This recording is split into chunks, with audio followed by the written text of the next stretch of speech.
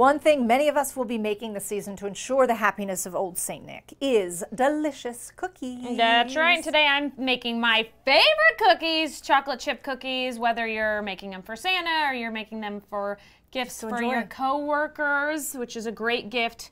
Always make baked goods. We certainly appreciate it. We have some cookies. So I'll go through the ingredients. This is my recipe. I'll tell you something about this. My mom used to make chocolate chip cookies. I thought they were so delicious. So she shared the recipe with me one time.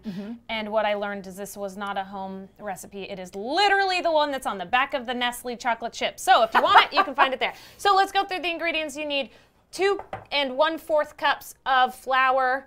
And then your salt is a teaspoon of salt, teaspoon of baking soda. The first thing you're doing in this recipe, actually the first thing you need to do is preheat your oven. The second thing you're doing is you're going to combine your dries, okay? So you're going to combine those, mix those together real nice. So that's step 3 or whatever. Okay, over here we have butter. So this is 2 sticks of butter. I always get unsalted butter because then you can control your salt. But it needs to be softened butter. Yesterday when I was making these, I kind of messed up because I accidentally melted the butter, and you can kind of see a difference here. So this one was softened butter, and then this one was melted butter, and there's a difference in texture. Interesting. So soften them, don't melt the butter because it'll mess you up a little bit. And then the other thing is your eggs. You're gonna have 2 eggs, and what you want to do when you're baking is you want to make sure that those eggs get to room temperature. Don't ask me why. I don't know. I'm not a baker. I just learn from bakers. And then a teaspoon of vanilla. And then we have 3/4 of granulated sugar. And then 3/4, sorry, cups. I'm just saying 3/4. And then 3/4 of packed brown sugar. So we've preheated our oven. We have mixed together our dry ingredients. The next thing we're going to do is we're going to put our other ingredients in here. So here's the butter. I don't know if that'll come out easy for you or not. No, here you go. You want to use this interesting spoon? So yeah, we're going to put, again, that's the softened butter, right. I put it in the microwave for just a little bit, not too long. Your vanilla, your sugar, both of your sugars, you're going to throw them in there. And what you're going to do is you will mix that together until it's nice and creamy. Yeah, so we'll lock it here, and then the other side is right here. So that's mixing together.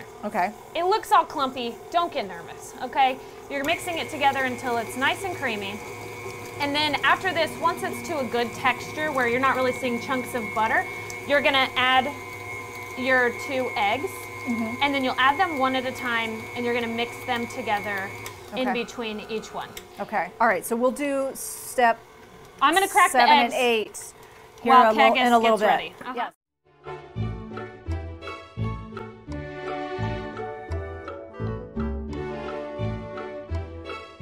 All right, we are back in the daytime kitchen finishing up our chocolate chip cookies, and as you tuned in earlier, you saw us mixing the ingredients. We have everything in here except for the chocolate chips. Right, so where we left off, we added our eggs.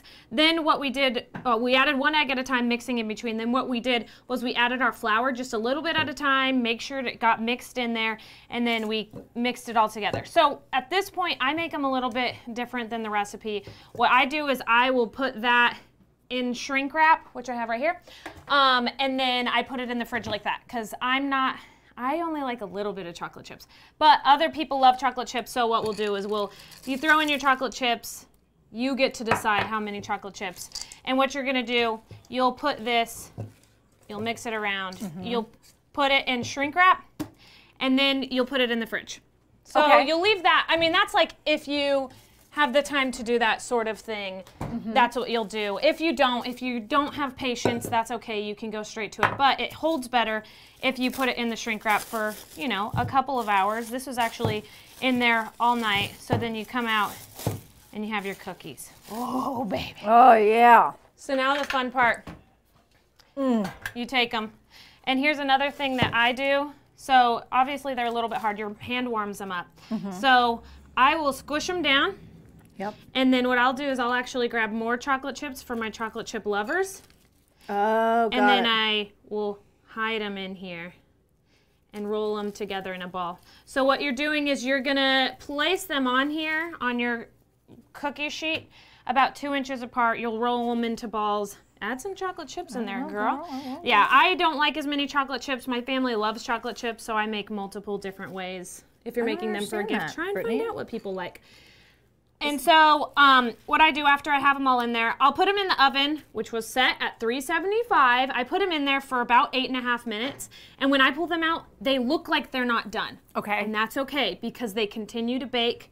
And then as soon as you can, put them in an airtight container because it actually keeps them nice and chewy, like people like. And then they come out.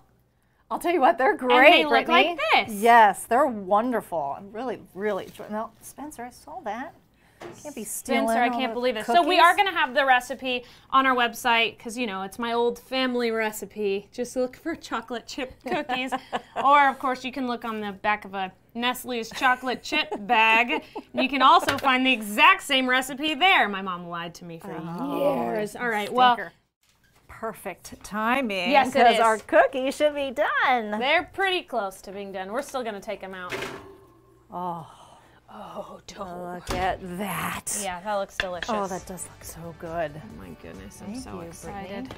And again, for our viewers, if they want the recipe, they can go online to daytimeblueridge.com. And everybody's coming. Look at this. Hey! Hey! We got that crew coming in. I love it, you guys. Oh, jeez. We'll see you tomorrow, everyone.